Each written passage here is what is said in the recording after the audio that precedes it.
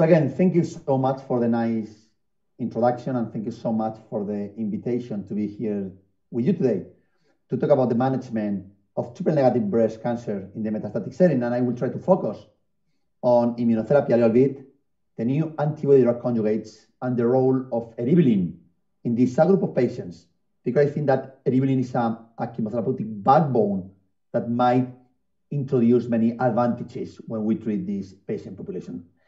I would expect to have no more than 30 minutes to have enough time for discussion afterwards.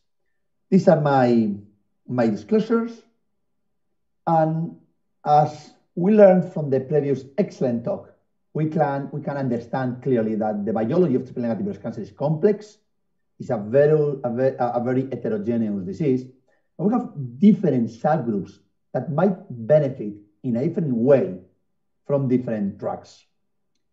For the purpose of the meeting, I will not make any comments about PARP inhibitors today or anti-androgens, and I will focus on immunotherapy. That might be something interesting for the basal immune-activated tumors today. Also, the antibody-drug conjugates with trastuzumab, which has been recently approved in the US. And last but not least, I will try to make some comments about chemotherapy, which is still the backbone when we treat these patients. So let's start with this slide. So we focus on the treatment of HER2-negative metastatic breast cancer. We clearly have to differentiate between endocrine-positive tumors that we should think about endocrine-based therapy and patients with triple-negative breast cancer or resistant patients to endocrine therapy, and then chemotherapy is the preferred option. This is the data we have with the classical agents, minorelbine, docetaxel, paclitaxel, or anthracyclines, with an overall response rate in the first line setting in the range of 30 to 45%. And this is an old slide, a very old slide by Gabriel Ortoagi, ASCO 2003, but I think that this slide is still valid. What about after taxanes or anthracyclines? There is not a clear standard of care, and many of physicians prefer capecitabine as a good option because of the toxicity profile. But we should not forget that the overall response rate with capecitabine is in the range of 10 to 20% in phase 2 and 3 studies. Other agents have included classically gemcitabine, liposomal doxorubicin, minorelbine, or others. What about ixabepilone? Ixabepilone is a drug that has not been approved in Europe, but we have two randomized phase 3 trials, both of them in combination with CAPE against CAPE single agent. Both of them achieved an improvement in progression-free survival with hazard ratios in the range of 0.78, 0.79, but it is true that the toxicity profile, at least in terms of neurotoxicity, was in the range of 24%, grade 3 and 4. Based on these toxicity profiles, this drug was not approved in Europe. So I think that the most important standard of care is in general taxanes-based therapy, and here is where immunotherapy has been explored in combination with chemotherapy. And Impassion 130 was the first randomized phase 3 trial to be published. In brief, this trial randomized patients in the first line setting of triple-negative breast cancer to receive nab-paclitaxel with atezolizumab or nab-paclitaxel plus placebo. Co-primary endpoints included both progression-free survival and overall survival. Here you can see the first of these co-primary endpoints, progression-free survival in the ITT population has a ratio of 0.80. Based on this positive data, the hierarchical model established progression-free survival in the PD-L1 positive population as the key other primary endpoint, has a ratio of 0.62 and a very highly statistical significant p-value. Based on this data, atezolizumab plus nab-paclitaxel in PD-L1 positive patients was approved in many, many countries, also in Europe. This year at ESMO, Lisa Emmons and colleagues presented the final overall survival data, the other co-primary endpoint. As you can observe here, the p-value 0.077, hazard ratio 0.87. So with the data we have, atezolizumab did not improve survival in this group of patients. Based again on the hierarchical model, although we looked at the activity in the PD-L1 positive population with a very interesting hazard ratio and a very interesting improvement in median overall survival, we did not allow to check the p-value. So then we cannot say, unfortunately, that atezolizumab improved overall survival, although the signal was clear. But it did progression-free survival, then the drug was approved. This is a second study that was presented this year at ESMO again by David Miles from UK. It is a very similar study with two different issues. The first one is the chemotherapeutic backbone, paclitaxel instead of nab-paclitaxel. And the second one, the primary endpoint was progression-free survival, but in the PD-L1 positive population. Unfortunately, here you have the results. Paclitaxel with atezolizumab did not improve outcomes compared with paclitaxel only. And when we look at the key secondary endpoint overall survival, we can observe that also overall survival was not improved. So atezolizumab improves PFS with nab-paclitaxel, but not with paclitaxel. And this is the last randomized phase 3 study with checkpoint inhibitors in combination with chemotherapy today. This is the Keynote 355 presented by myself, in this case, at ASCO this year. Chemotherapy included nab-paclitaxel, paclitaxel, or carbogem with placebo or with pembrolizumab, a PD-1 inhibitor by Merck. Co-primary endpoints including progression-free survival and overall survival. And here you have the results. In patients with a CPS score of 10 or more, PD-L1 positive. Highly statistically significant study for this co-primary endpoint, PFS. We will have the data for overall survival next year. In 2 weeks at ASCO, we will present the data in patients who receive a paclitaxel or nab-paclitaxel. I can guarantee that this data will be terrifically amazing.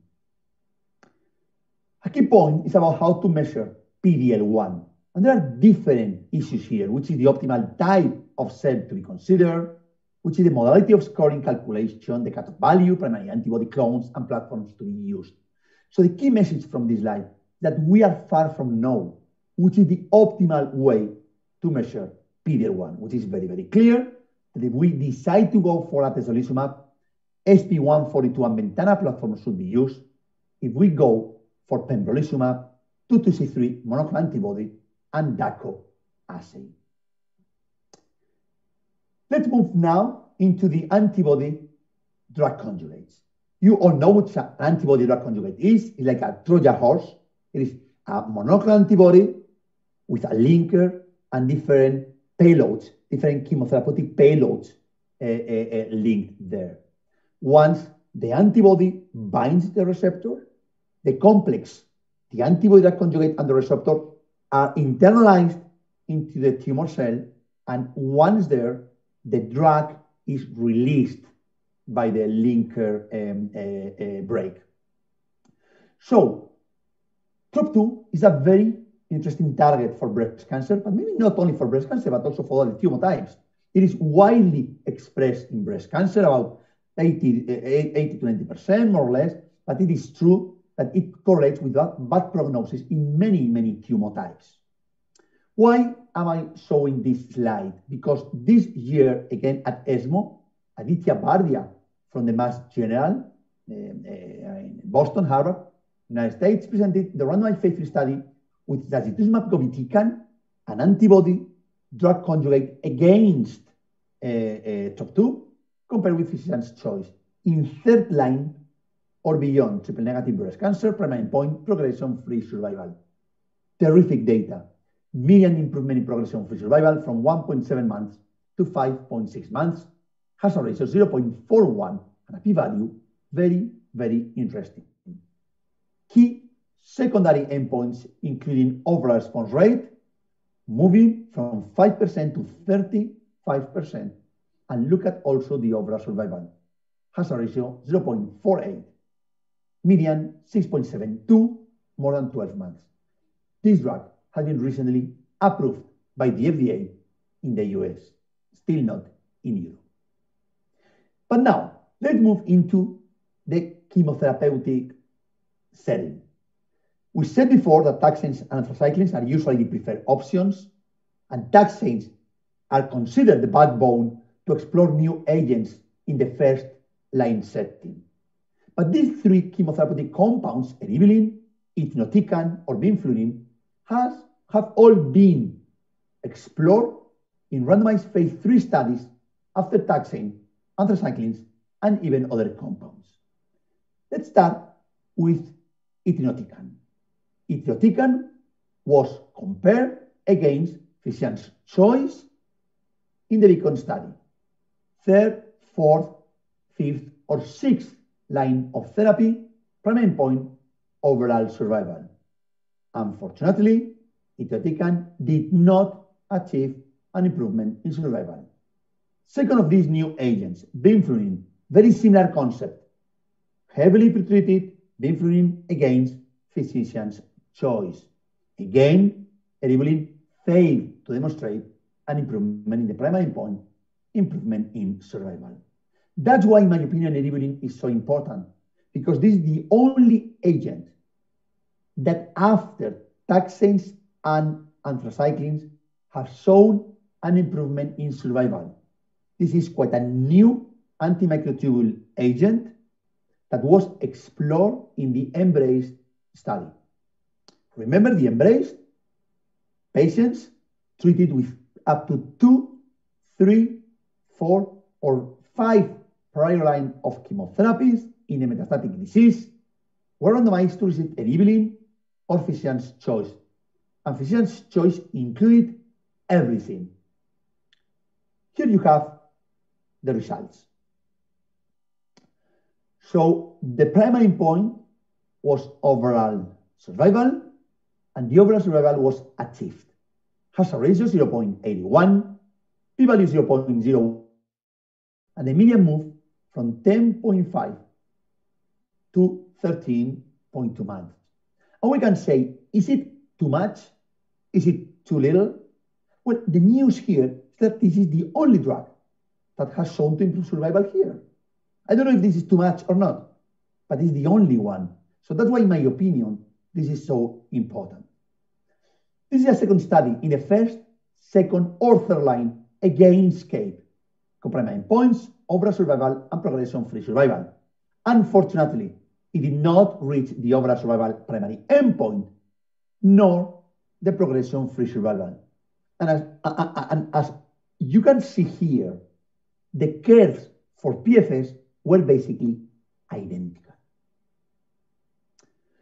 However, this study has a very important pre-specified subgroup analysis, with triple-negative breast cancer being one of them.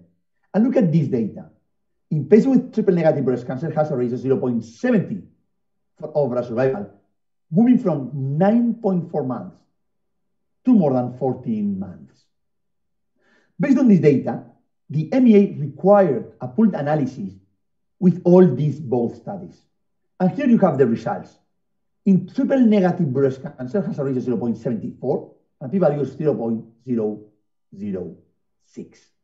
So eribulin achieved an improvement in survival in triple-negative breast cancer patients, also in HER2-negative in general. So why? Why eribulin improves survival, but not progression-free survival? And I like this slide a lot. So here you can see two examples, one of them with capecitabine, for example, and the other one with eribulin, with a very similar progression-free survival curves. And here you can see what's happening here. So very similar progression-free survival curves, but clear improvement in survival. So the question here is, are they producing different biological effects? Let me show you some preclinical models. What are we showing here? When we administer eribulin after CAPE or the other way around, what we can observe is that CAPE after eribulin is much more attractive. Look at this data with paclitaxel. The green curve is paclitaxel followed by eribulin. The red curve is eribulin followed by paclitaxel. Exactly the same data with anthracyclines, much better eribulin first followed by anthracyclines, or with vinorelbine, much better vinorelbine, eribulin better before than anthracyclines, but when we look at the same with vinorelbine, it did not happen. So something is happening with eribulin that is transforming the tumor cell, and maybe these cells might be more active with the other chemotherapeutic compounds.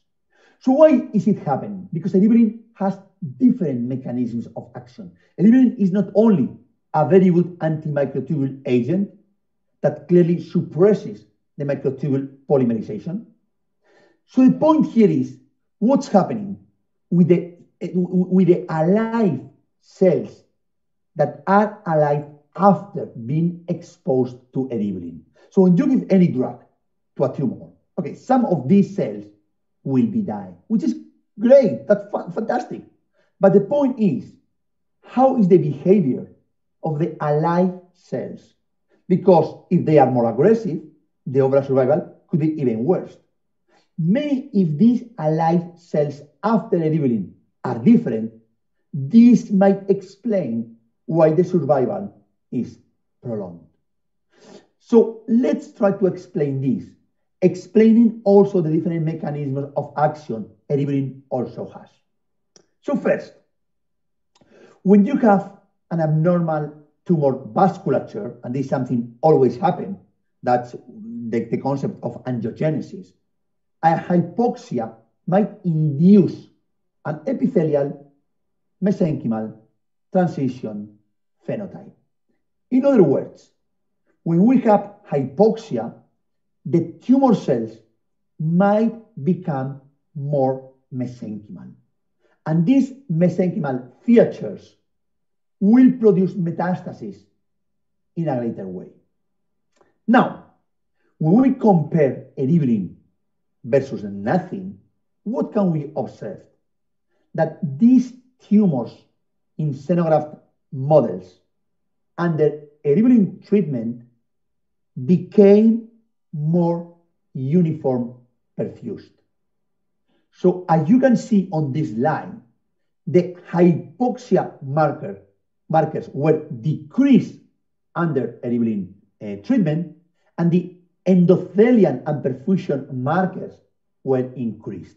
So again, if we reduce the hypoxia, we are reducing the mesenchymal tumor cells.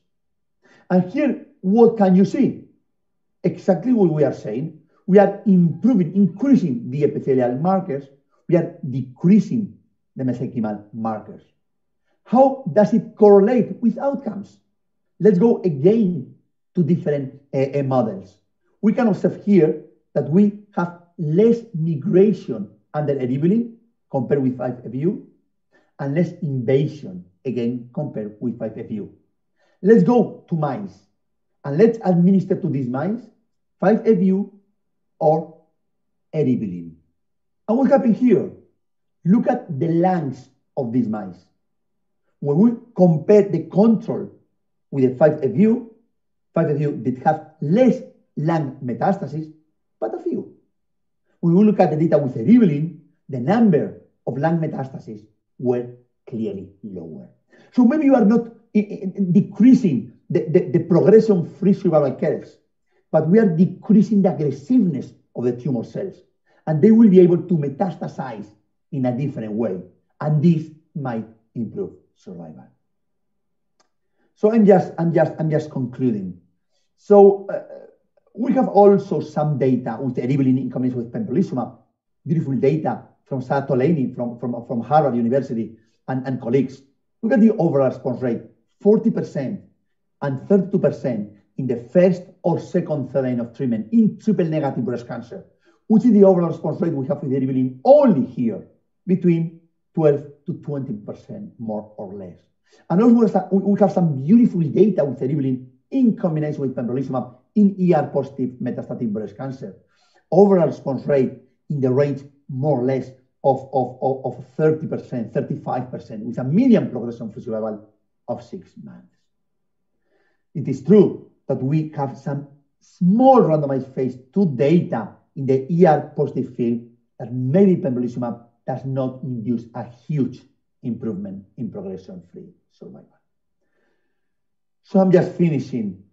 So if you have good drugs, you have immunotherapy here, you have antibody-drug conjugates, you have eribulin, when should we administer this drug? As soon as possible? Or we can delay the use? This is the cascade experience. And what can we observe? That at least for triple-negative breast cancer, only 47, less than 50% of patients will receive a third-line therapy. 94 of them will receive a first-line setting, 65% will receive a second line, but only 47% will receive a third line or beyond. So in my opinion, the better, the earlier. So eribulin, I think, is a single agent that has demonstrated improvement in survival and is a clear backbone to optimize potential drugs. So these results have established eribulin as the best option for second line and beyond in patients with triple-negative breast cancer and metastatic disease. And that's all I wanted to share with you, my friends. Thank you so much again for the invitation. Thank you.